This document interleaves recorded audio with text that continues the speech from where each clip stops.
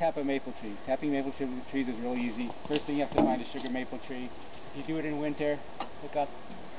It's too late because there's no leaves, but if you do it in the fall, it's really easy to tell a sugar maple from a red maple. And then you put a line on it so you remember, you don't forget. This is a 5/16 drill bit. The traditional drill bits for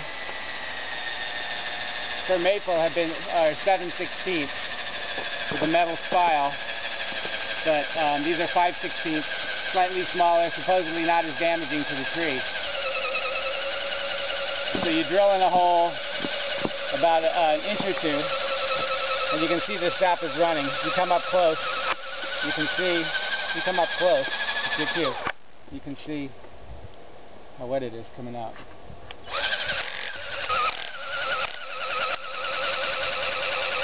And it's really juicy running. Then you get this plastic 5/16 drill bit, which you can find online. I mean, not drill bit, spile. Spile.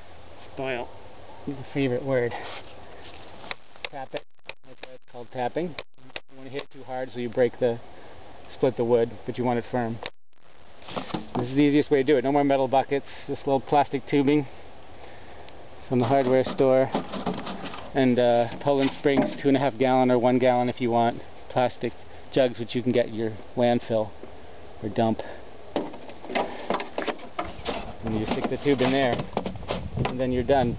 Then you just have to evaporate it off. That will be part 2. Stay tuned. Okay. iCarly coming up next.